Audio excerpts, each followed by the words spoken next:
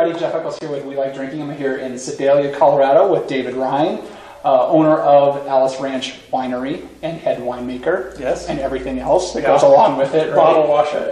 Yeah, so we're here today. They're having an event with a chocolate and Syrah tasting. So David was kind enough to let me come up and we're going to do an interview with them and maybe tap into some of these barrels around here and see what we've got going on. So, David, when did Allis Ranch Winery get its first vintage produced? 2007. We became federally bonded and state licensed in 2007, so that was our first vintage. Okay, and how long before that had you been making wine at home, or were you? I was probably about 5 or 6 years of trying kits and enjoying it, and then buying frozen grapes, and then buying real grapes, and kind of that evolution. And I was planning on retiring in about 10 years, which I did this year. I was looking for that next thing to do. Okay. And knew that it would take me a while to really learn the craft. And so that's why we began in 2007. Interesting. Excellent. Yeah. So was it a pretty big transition going from that home kit kind of producer to that first year? 20 pounds to 5 tons is a big change. So Margaret said, couldn't you start a little smaller? So with that, what was the biggest shock to you with that first transitional vintage? I think how much work the crush was. Yeah. And how intense the crush was. Yeah. It was just crazy. Yeah. You hear, I think everybody you talk to the first time they go through something like that, they're like, they have no idea. No idea. The manual and just brutal and how hard that work is. Because you get the grape sourced from where? Bookcliff Vineyards usually, and Whitewater Hill sometimes. Okay. And also up on the Mesa, we also get some from Guy Parker. Okay. Oh, nice. So these are all Palisade kind of areas. Yes. So Grand Valley AVA. That first year you said it was 20 tons? No, it was 5 tons. 5 tons. Okay. Yeah. And so how many bottles did that produce? We were about 300 cases. 300 cases. Yeah. Okay. And what are you producing? We range between 3 and 4. Depends on the grape supply. Okay. The last 2 years, the Syrah grapes have really been hit hard by freeze, and so we've had very small vintages. Was that early season frost? November, yeah. And November so hit them both really hard before the vines had gotten a chance to kind of get ready for the weather. Okay. And they were hit pretty hard. Okay. So we're hopeful this year. I think it was a relatively easy fall. We're hopeful we'll have a good spring and excellent and have a big harvest. 2012 was a big harvest, and we have a lot of 2012s in barrel. Excellent, awesome. That's good to hear. Now your Syrah, is that 100% Syrah, or do you do any kind of Rhone kind of varietal mix with it? I do. I usually do about a 3 to 5% co-fermentation of Viognier. Okay, so you do it with the fermentation. With the fermentation. Excellent. I blend it in the Northern Rhone stuff. Nice. So let me ask you this: where can the people find you, either online or in person, if they wanted to visit visit this place here? Well, go to our website, allisranchwine.com, and you'll be able to see all the liquor stores that we're in, and we're widely distributed on the Front Range. Growing quite a bit too, right? Yes, and we're growing quite a bit. From a couple years ago, it was pretty tight to find you, and now I'm seeing a lot more places, which is yes. Bennett Hug has been helping me get it out, and he is my inspiration on sales, so he's doing a great job getting the wine out into the liquor store market. Excellent. And anything else you want to let the people know about Allis Ranch? Well, we are open for tours and tastings for groups of 8 or 10 or more. Because we're small, I can't have like regular hours. Yep. So if you go on the website, you can reach me through the website. We're also at allisranchwine@gmail.com, and we can set up a tour, and we do barrel tastings. You taste our entire lineup, hear the story. One of the unique things about our winery is we're in a 1910 Sears catalog house. That's right. And it's on a beautiful setting on an 800-acre historic ranch. And so the tastings here in a 1910 Sears catalog house are pretty phenomenal experiences. Yes, they really are. I've come up here to do the tasting. It's a lot of fun. If you're really looking to spend some time with a winemaker in their environment, it's a great way because you're with 8 to 10 people.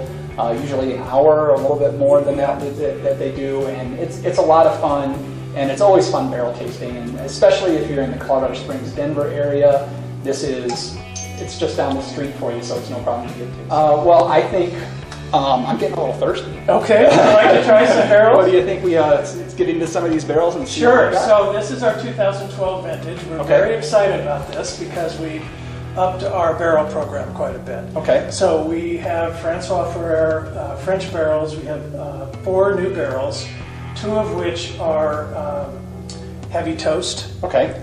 And we also have a Hungarian barrel and a heavy toast. Interesting. And we wanted to try the Hungarian because it adds just a different spice component to things, which is a lot of fun. More like a cooking spice, or is it? Yes, I almost think it's just another spice level. Okay. Almost cardamom-y. Nice. Or something that's very exotic. Excellent. Which is fun. Yeah. And then blending that with the French and the neutral barrels, so we have that fruit forward of the Syrah still. Yep. I think we're going to have a really exciting 2012. Excellent. So you have American oak, French oak, and Hungarian oak. Yes.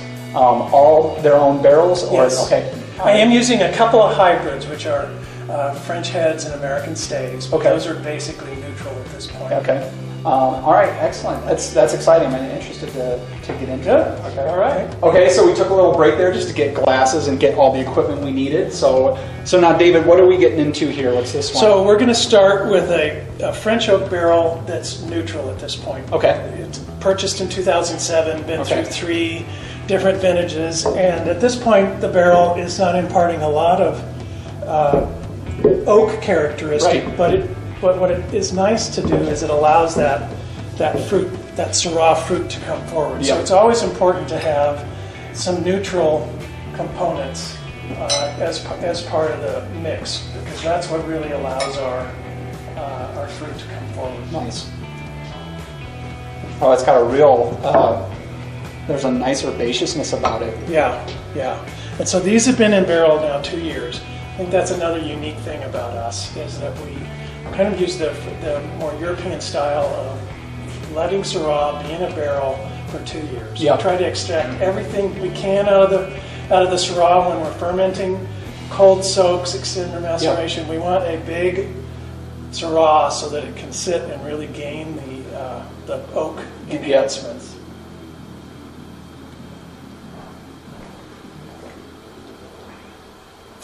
And so you pick a little of that. Even this is neutral. There's a bit of that French sweetness. And on the tail end, you kind of pick that up a little bit. It's definitely there. Right. I am kind of surprised because you said this is third or fourth that this has gone. Third.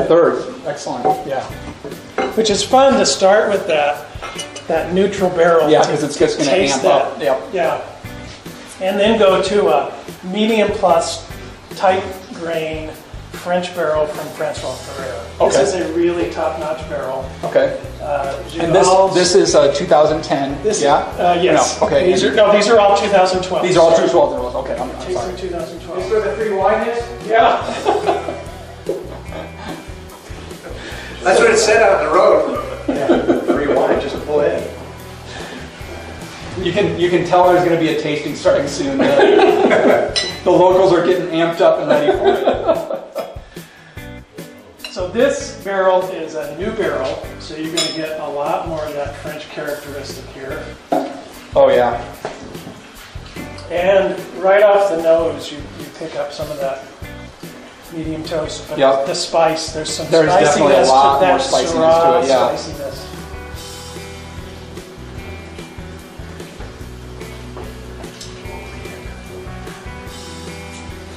And it has such a nice long finish. Long finish, especially compared to the last one, really has a lot more carryover. Absolutely. But I kind of get I get more of the fruit, really, which I'm kind of surprised by. Right, because 2 years in a new French barrel. You thought it would I was waiting for kind of an oak bomb to hit me, and it's not. You're still getting a lot of that fruit coming through. So it's good. And then the last barrel we'll try is that Hungarian. This is a Hungarian one. This will be fun. Get you up close and personal pour it here. Just the wine show you some of the color. See if you can get. There's some decent glass staining on there coming off of there as well. So I think you can tell that that's a different. It's a different kind of spice. Different kind of spice, which I think, like you said, it's a different spice. It's not. It's this typical type of spice, but it's definitely different. And I think that'll add complexity to the flavor profile in our blends of the barrels. Oh wow. Yeah. That really hit. Now that's a lot more of what I was expecting. Yeah. You know, because that's a lot more. You get a lot more of that woodsy, that grainy kind of feel. Very kind of earthy. Yeah. Really. A lot. So now will all of these be? Will you be blending these together? We do. What we do is we will taste every single barrel. We'll note characteristics for every single barrel, and then we'll do a tasting with our wine consultant, Grand Valley. And we will pick the best of the best and create our reserve blend. Okay. And then we'll create our two Husky Syrah. Okay. So we will be blending them together. It's trial and error. I was going to say, so it's a lot of... It's a full day with a bunch of speakers and everything else. Yeah, You're exactly. putting together and looking for just that right mix. Okay. And we always have believed that our reserve is always different, significantly different. Significantly different, yes. And so we're really trying to have something that's really special. We think our Syrahs are great, some of the best in Colorado, and the reserve, I think, is at the top tier. I am really, thank you for letting me do this, because this is going to be, I really cannot wait to see. I'm already in my head. I'm getting this blend going with how I would like to taste them out and see how they blend together. So that's going to be a lot of fun. Yeah. And when will you go to start doing the blend? We'll bottle in March, April of this year, okay, and we'll release it about this time next year. Next year. So we like to have them in the bottle for about a year, mm-hmm, so they really are ready to drink, because people don't buy in cellar anymore. Not anymore. They buy and drink. They buy and drink, yes. There's about 1% that buy and cellar. So, again, this is Jeff Eccles with David Rhyne. David, thank you very much for letting us come in here. All right. Salud. Salud. Salud.